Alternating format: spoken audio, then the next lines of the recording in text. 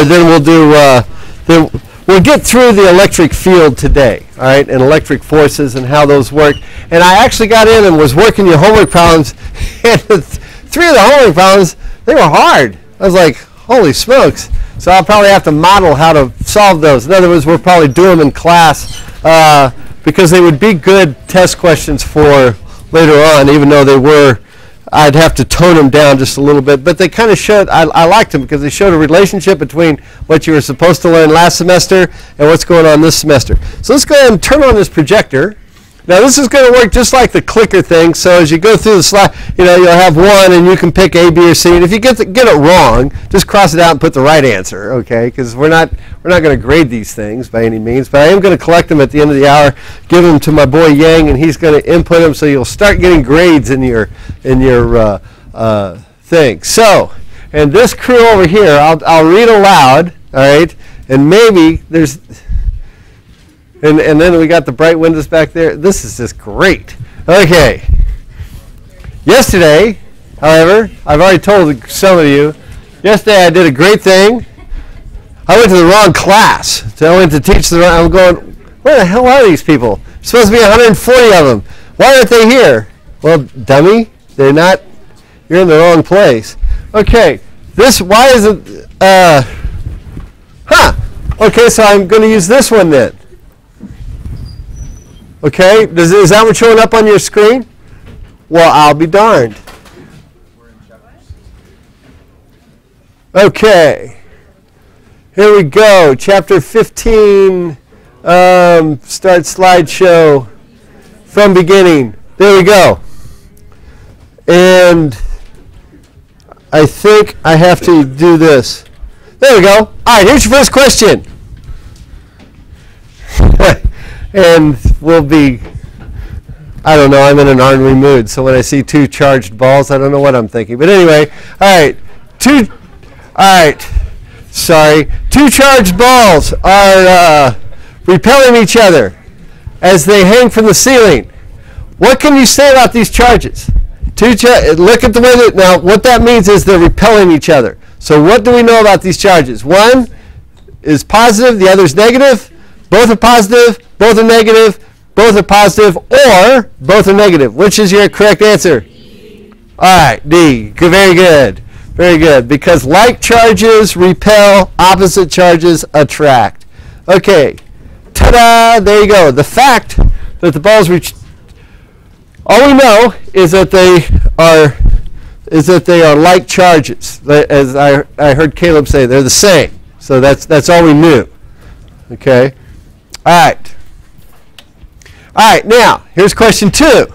From this picture, those of you on the side, there's a picture. We got a green and we got a purple, fuchsia, all right, ball separated, and an olive and lemon yellow. My wife was picking out sheets, and she was asking me, you know, when she's going through her catalog there, like, you care, but you don't, you know what I mean? So, anyway, buffed wheat, that's the way we should go. But anyway, from the picture, what can you conclude about the charges? C, all have the same charge. One ball must be neutral, no charge. Which is it? B, they have the same charge. Well, this one just deals with this case. Well, yeah, we can say this one, but they all have the same charge. I think it's C. Let's move on. Yes? Yeah, they all have the same charge. So that was what? Question number 2? All right. Slide 4. There's like 45 slides here, but we're not going to do them all because we haven't covered the whole chapter by any stretch. Okay, here we go. Now, this is not a magnet. Don't be confused. This is not a magnet. This is just showing that it's got a positive charge down here. A metal ball hangs from the ceiling by an insulating thread. The ball is attracted to a positive charge rod held near the ball. The charge of the ball must be B.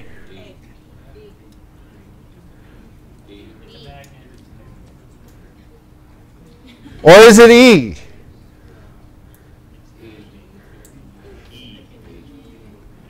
Okay, now remember, things can be polarized. Remember the balloon and the wall. Okay, if you rub the balloon and it gets a bunch of negative charge or positive charge on it, and you hold it close, this wall is neutrally charged, right?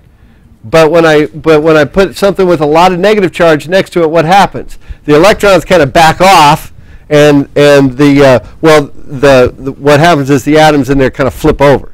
So the electrons kind of get away, and then the protons are sticking at this end. All right, so with that added information, which could it be?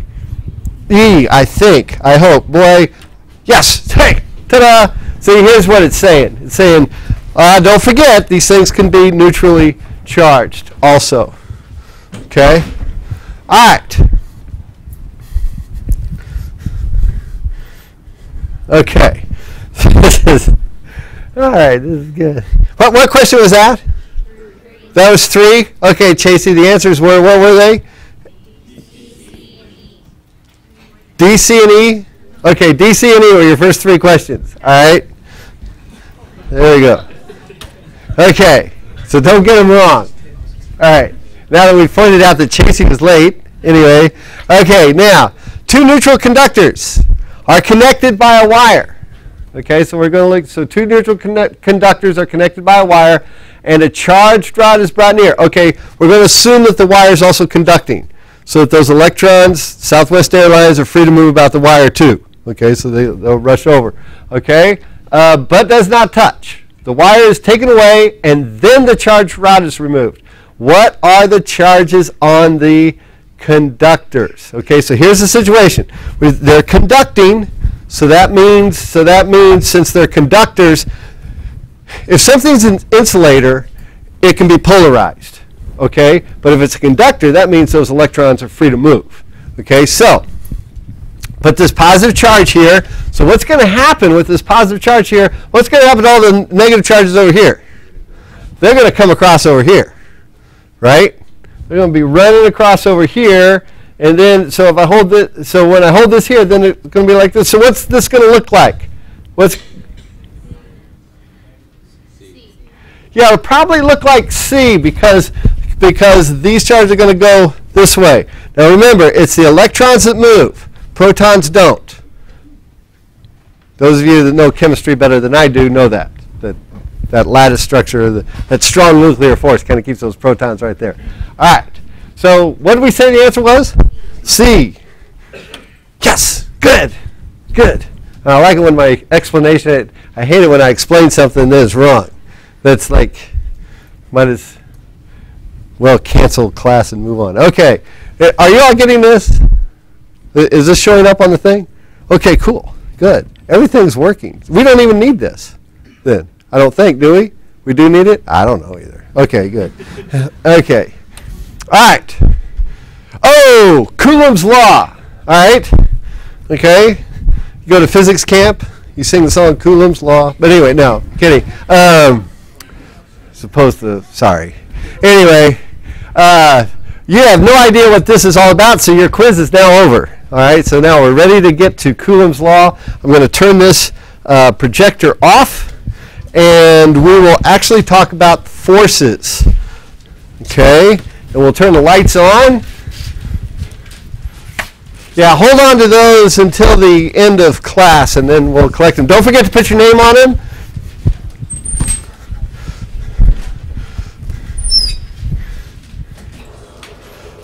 And when you turn them in, how many of you are vidiots? I'm taking my video class. Okay, Sarah and thing.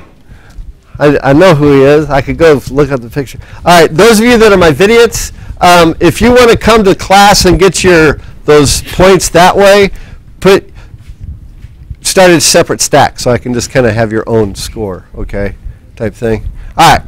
Okay, so anyway, here we go. Now here's what's going on. 2 charges. Here we go. First of all, here's one of the first things you're going to have to know. The charge, we measure it in coulombs. We measure charge in coulombs. I think I spelled that right. I'm pretty sure I spelled it. That's the way we measure charge. Okay? And an electron and a proton have the same charge. And Q of an electron, and we usually measure it Q or little q. Okay? Now, a Coulomb is a very, very large amount of charge because a bolt of lightning is between 9 and 20 coulombs, depending on how big a bolt of lightning is. Okay? So we're going to be dealing in things like microcoulombs. This is micro. This is the way I write micro. Okay? Or nanocoulombs. This is 10 to the negative 6. This is 10 to the negative 3. No, negative 9. Or milli. Okay, so there's very little difference between my micro and millicoulombs, which would be, this is milli, and that's 10 to the negative 3. Okay, so that's mainly we hang out in here. And you'll also see this thing, p coulombs. This is something new. I'm glad I did your homework first so that I could warn you. This is called P. What's P? Pico? Pico? What? How do you say it? Pico? You chemistry people? Okay. This is picocoulombs. Coulombs. That's 10 to the negative 12. And 2 of your answers on your homework wants the thing in picocoulombs. That's kind of fun to say, actually. You can probably do some kind of rap to that. But anyway.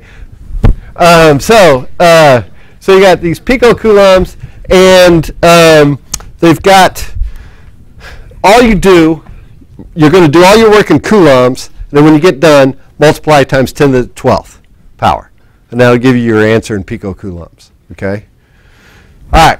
So coulombs is, now Q of E, now here's what the charge of an electron equals in magnitude the charge on a proton, which equals 1.6 times 10 to the negative 19 coulombs. Or 1.6 times 10 to the negative 7 picocoulombs, if you wanted to do it in the way the book likes to give their answers. All right? Now notice, we're doing everything in magnitudes. So what we do in this class is we draw the picture and we figure out what the direction is vice doing cross products. Yes? What's the difference between those two sub-E's on there? This is an E. That's an E? Yeah. Can't you, Sarah, come on now. Help a brother out. This is an E. Electron. And this is a proton. There we go. No. It's hard to tell. There's the charge. In other words, the charges are the same. What's very, very different, and those of you in chemistry know this very, very well, is the mass of an electron. These are just some things you just kind of, maybe you can win a bar bet someday. You know, go, hey, I know what the mass of an electron is. Oh, you do not. Yes? Whenever you're converting coulombs to picocoulombs, you multiply by 10 to the 12 with 2 Yep. Yep. Did I say negative 12? Yeah. Okay. What he said, what Mr. Brenner said, change it, don't listen to me. Change it to 10 to the 12th, right. Okay, now, I do know this, times 10 to the negative 31 kilograms, that's the mass of an electron, okay? And then the mass of a proton, anybody know the mass of a proton just off the top of your head? It's less than 1, greater than 0. It's real close to 0. It's 1.67 times 10 to the negative 27 kilograms. That's the mass of a proton. Okay? So they've got very different masses. The mass of a neutron is about the same as a proton. Okay. But notice, there's a factor of 4 difference almost between these two. Because it's like almost 10,000 times greater the mass of a proton is than the mass of an electron. Okay, so there's kind of what's going on.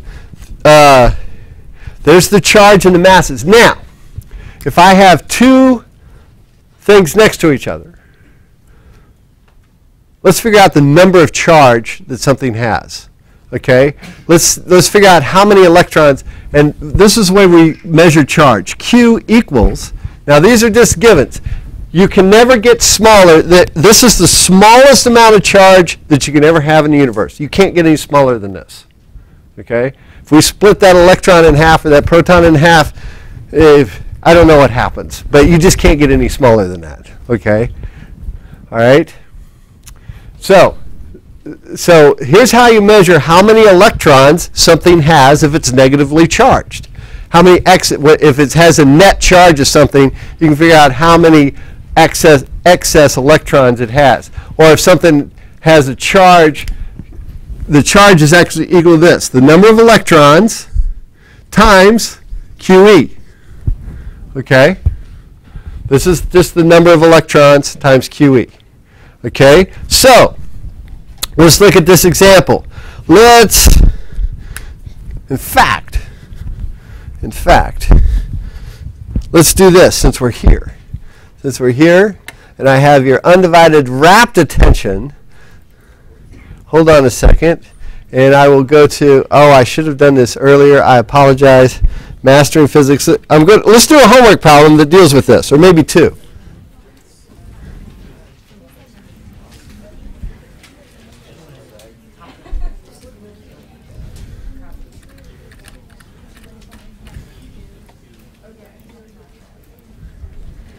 Hey, it remembered me. Are you getting this on the computer thing? You getting the mastering physics thing?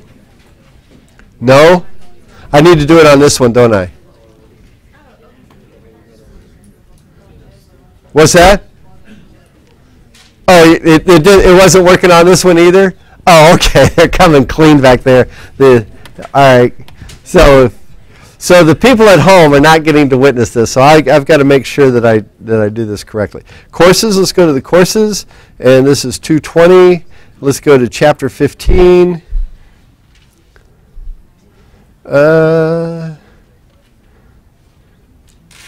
Exercise. Okay. Okay, here's the question. It says, this is exercise 15.2 on your homework. Mine said, now remember, you're going to have randomized variables, so you might have more.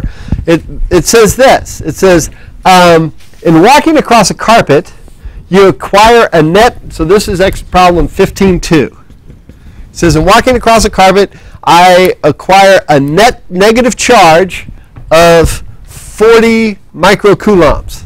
So Q equals 40 microcoulombs, and I'm just going to right away write that as 40 times 10 to the negative 6 coulombs, and it's negative. Okay? And it's negative because I've got a net negative charge is what it told me. All right? How many electrons is that going to be? How are we going to find, so what we want to do is we want to find N. So what would we do? If we know this guy, what are we going to do? Divide, right. So N is equal to Q, this Q, divided by QE. So that comes out to be negative 40 times 10 to the negative 6 coulombs divided by 1.6 times 10 to the negative 19 coulombs. Notice my coulombs cancel, so all I'm left with is a number.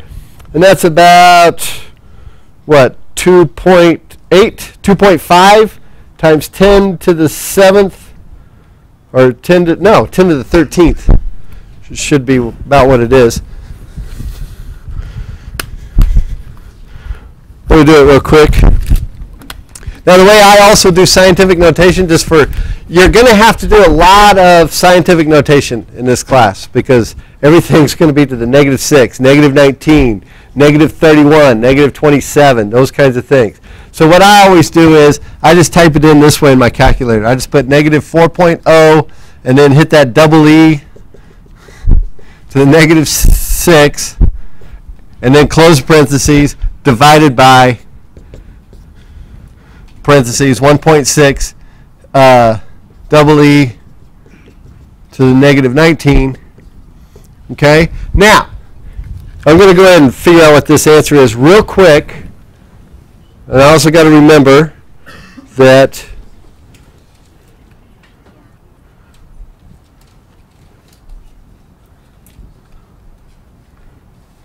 yeah, I was right. I did it in my head. That was good. 2.5 times 10 to the 13th electrons. That's how many there are.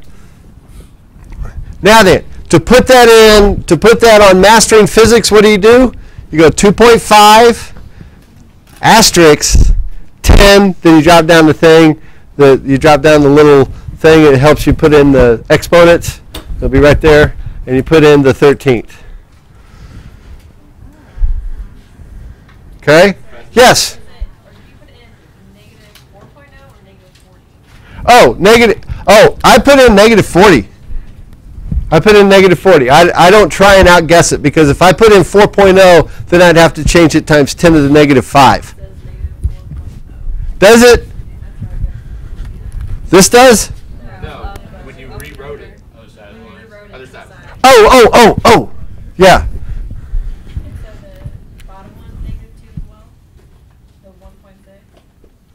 Yeah, it should be negative also, because the number of electrons should be a positive number of electrons. The two negatives. What? It's to the 14th. Really? Yeah. You get 4.0 must be. Oh, I did.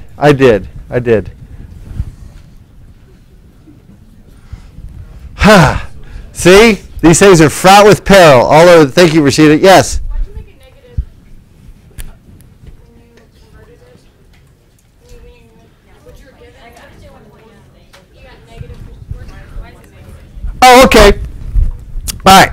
Here's, first of all, because let me read the problem to you one more time so you can hear how it sounds, so you'll know how to make it negative. It says, in walking across a carpet, you acquire a net negative charge of 40 microcoulombs. So you go, okay, I got to figure out how many electrons are going to, so it's going to be a negative charge.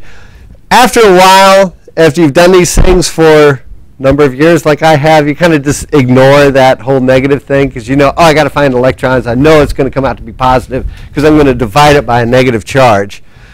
If it was protons, if they said, all right, something has 2.8, has a net positive charge of 2.8 microcoulombs, how many electrons will you need to add to that to make it neutral or something like that? Then you just, oh, it's got that excess charge.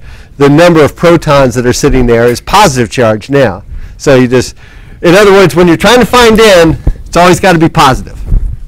That's the goal, okay? Yes? So could you use that same equation if you were trying to figure out how many protons? Exactly. Where you run into problems, though, and we'll get to that, because now we're going to talk about Coulomb's law, is when you talk about the forces and getting something to move, because all of a sudden our masses are very different, okay, and things like that. All right, so now let's talk about Coulomb's law. All right, now that we know how these things work and what charge is, this is the smallest amount of charge there is in the universe, okay, and the other thing that you need to know is, like energy, what do we know about energy? The energy in the universe, what do we know about it? Exactly, same with charge.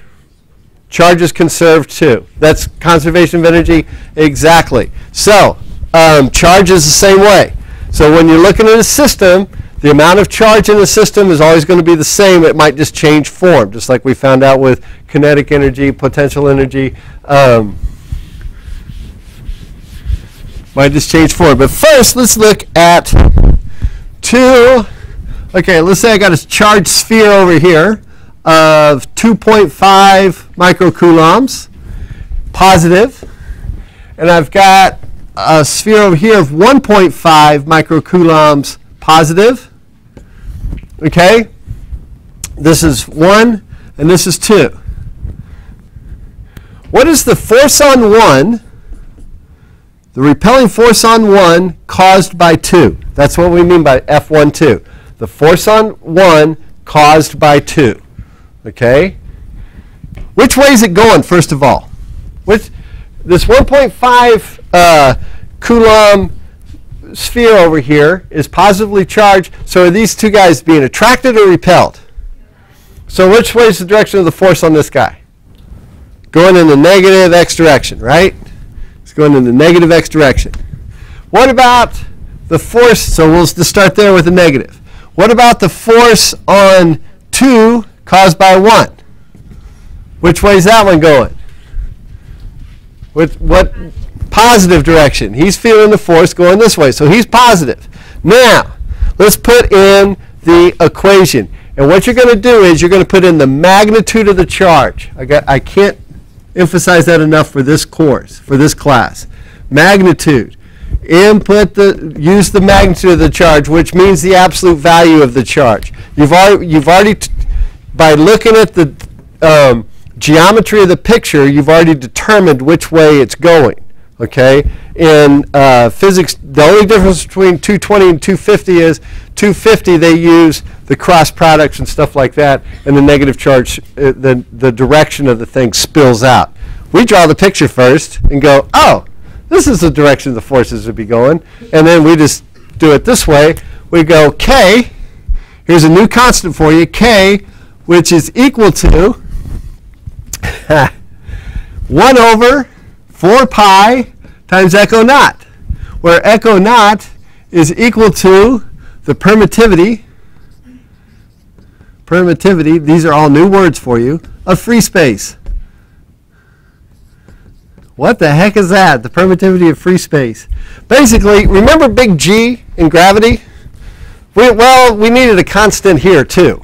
And so we called it, all right, if we're in a vacuum, then this is how these charges, this is the constant we need for these charges.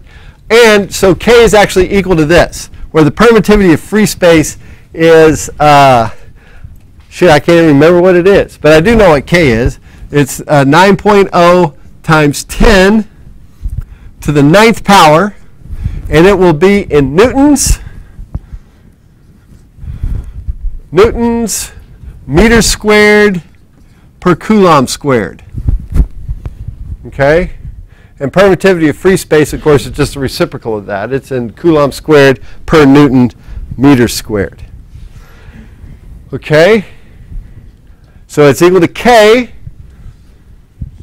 Yeah, here's the, it's in Newton meter squared per Coulomb squared. That's the way that constant K is. Okay? And then you've got times Q1 times Q2.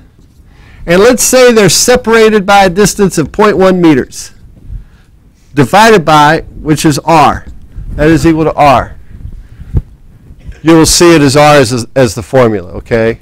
Even though we're not, you could say D. This is one thing that confused some people once. They were getting that confused with radius, and I would say the distance between two charges is this, and immediately they'd see D equals, and the first thing they remembered was their algebra class with Ms. Crunchmeister, and they divided D by 2 to get R. No, we're just going to use R equals 0.1 meters over R squared. That's your formula. And this one would be the same thing. It's K times Q2 over Q1 divided by that R squared. This one just happens to be in the negative direction, and this one happens to be in the positive direction. And guess what? That gives you the force between two things, between two charged spheres. All right? That's the forces that they feel. Why would you have to solve them both if they'd be the same? Oh, you don't. You don't. I'm just saying, we just picked one. We just had them both. And notice, they're equal in opposite direction. What law is being applied here? Newton's third law. For a reaction, there's equal and opposite reaction. This guy's creating a force that's going this guy's creating a force that's pushing on that guy this way, so he's going, hey, don't push it back that way. All right? Okay. All right, so now, let's tie all this together. Remember y'all's favorite problems from Physics 210, those tension problems? Hanging things? Well, what happens if we've got two objects? Again, we got two, here's your problem. I was surprised that they actually had this problem in your homework. I was like, wow, that's hard. So let's do it. Let's do it together. Oh, I can call this up on the screen, can't I? And then you guys can see it real quick. Okay, let's do that real fast. Let me find the problem. Ah, here it is. This is your problem number 10. Okay, and I'm going to show it to you real quick, and then I'm going to raise this back up and we're going to solve it. Okay?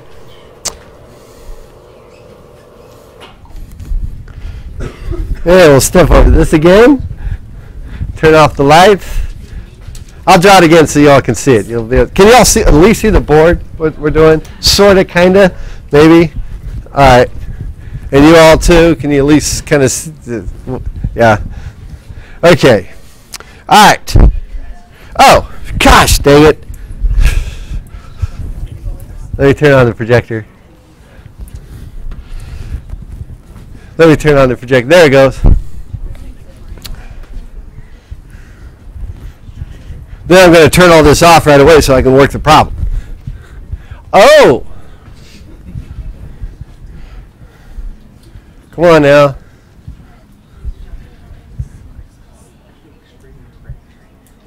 There it is. Okay, you can't see that at all, can you? Oh, there it is. It's coming a little better. A little better. Look at this. This looks horrible. And it is. It's hard. Okay? All right, now, here's the thing. Here's what the problem says. It says 2.18 gram pith balls, whatever that is, are suspended. Have you all ever seen a pith helmet? It's kind of like what in the Adventures of Colonel McBragg. Did you all ever watch the Underdog cartoons when you were little? No, probably not. But anyway, the African safari guys wore pith helmets. They're these things with these helmets with a real light material spread over them, insulating material. Okay, but anyway, they're like these light insulating materials. So anyway, are suspended from the same point by threads 50 centimeters long. Okay. When the balls are given equal charges, they come to rest 21 centimeters apart. So this distance r is 21 centimeters. Okay? And as the figure is shown. So I'm going to write down what we know from this thing, and then I'm going to turn everything off, and we're going to work this problem. So here we go. We've got two spheres hanging like this. This is 0.21 meters. This is 0.5 meters.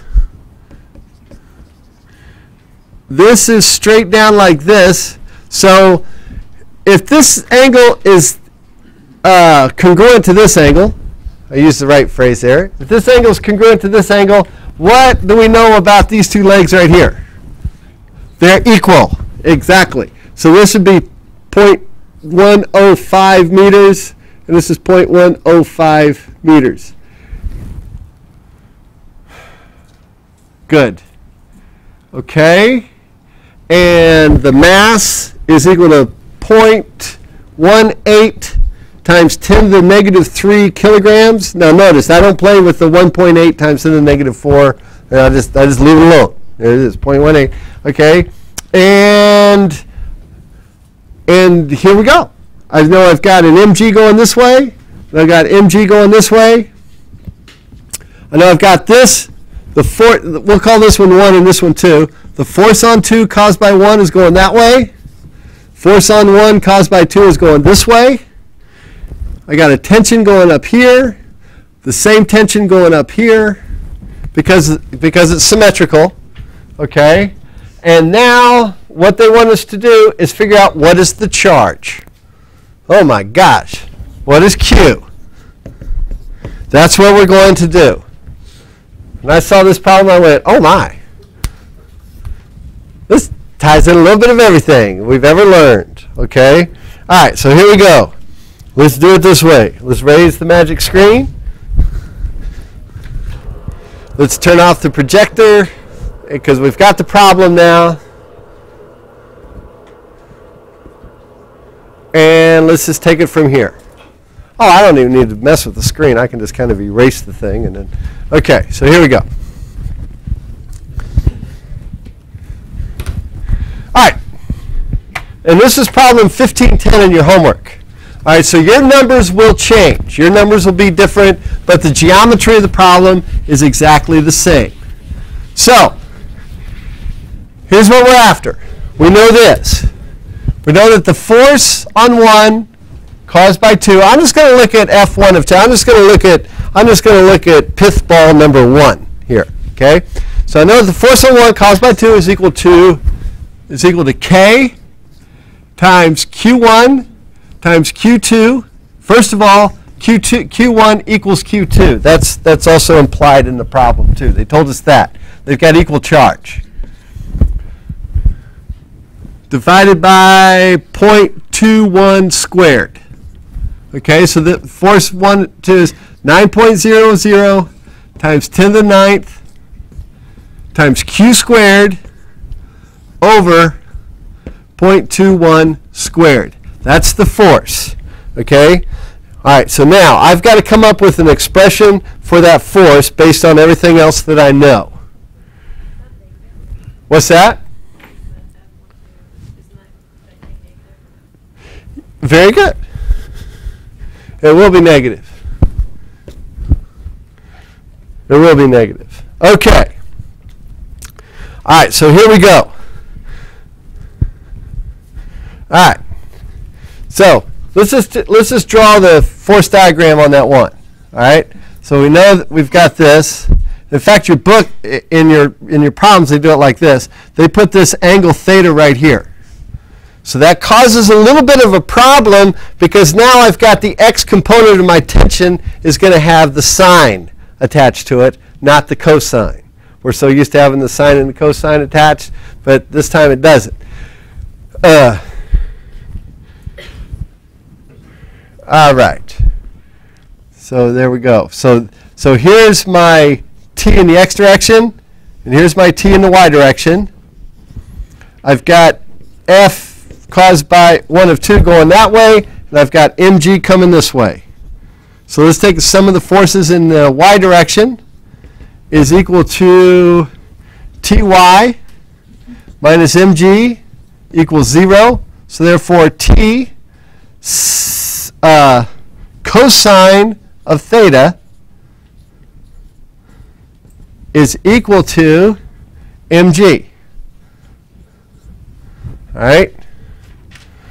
And so t is equal to mg divided by the cosine of theta. All right. Now, let's take this. I'm going to erase over here, and we're going to walk through and look at the sum of the forces in the x direction. And since this is an equilibrium, guess what happens? Since it's this is all we'll have time to do today. This is good. This is a good place to stop. All right. Yeah. Good enough. All right. So now here we go. Now let's take a look at the sum of the forces in the x direction. Sum of the forces in the x direction, I've got tx, which is actually t sine theta, tx minus f1 on 2 is equal to 0. So I'll just say tx equals f1 on 2, and tx is equal to, this is just off to the side, so I should probably just put this off to the side. Tx is equal to t sine theta. But what did I say t was equal to earlier? Equation 1. mg cosine theta, right? All right, so here we go. So I know this. Then I've got, so I know that tx then is equal to mg divided by the cosine of theta times the sine of theta. What's the sine of theta over the cosine of theta? What's that? Yeah. What's the sine over the cosine? Tangent. Yeah. Okay. So we've got mg tangent theta. Yeah, you were saying this. We were having a semantics problem, mathematical semantics.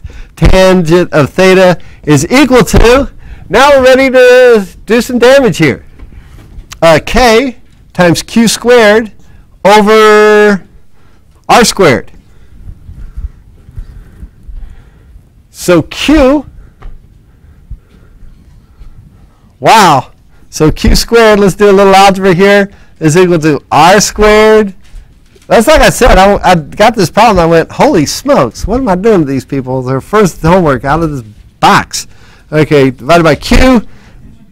I don't know. I just kind of took their, because it's a cool problem, actually. Now then, what's the only thing I don't know? I know r, I know m, I know g, I know k. What don't I know so far? Theta. Can I figure it out? Pretty darn easy.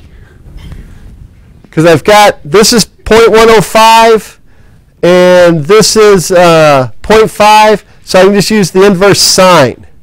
Okay? The inverse sine, in other words, theta is equal to the inverse sine of 0.105, or 1/2. I'm going to do it this way, so that you have a general formula of 1/2 r divided by the length of your rope. Okay? So, because when you guys do it, you're going to have a different distance between the two, and you're going to have a different length. So there's your general equation for it. Wow. And when I actually plugged it in, it came out right. I couldn't believe it. I was like, this is going to be a disaster, I know. But it actually worked. It actually worked. Well, could you expect a problem like this on a test? No. A problem that you can expect on a test is you're going to have two charges. Tell me what the force is on one of them. Okay, or you might have three charges, because we can do the vector thing again. All right. Don't forget, we can always do the vector thing. Okay, and break things. We're still going to break things down into their components and everything. But now you know how charges move about. We'll start with the electric field, and we'll end with Gauss's law on Friday. Oh yeah, don't forget to turn your thing in.